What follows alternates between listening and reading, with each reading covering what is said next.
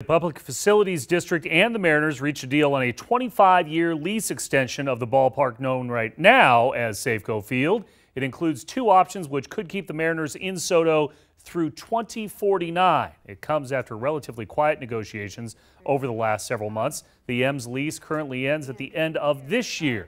The terms also call for the Mariners to pay $55 million in rent over the next 25 years and designate specific amounts for capital expenditures and improvements. But it also calls for a public subsidy and a share of the county hotel-motel tax.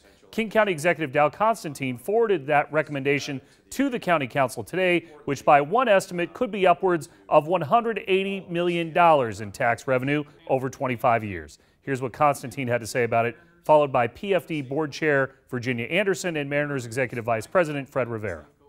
Is a relatively small percentage of the total tourism tax stream. Our term sheet is not reliant on the County Council to approve or not approve that amount of money.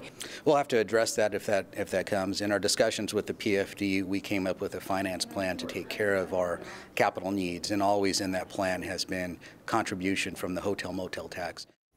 The vote today was 5-2 to approve this lease, with one board member specifically citing the subsidy as a reason for a no vote. The M's say the lease will allow them to keep up the roof, seats, carpeting, and the nuts and bolts of the building. However, it sounds like there will be opposition to the taxes, with King County Councilmember Dave Upthegrove already releasing a statement late this afternoon saying, quote, "The Seattle Mariners are a profitable private company that can and should pay their own expenses." We'll keep you posted.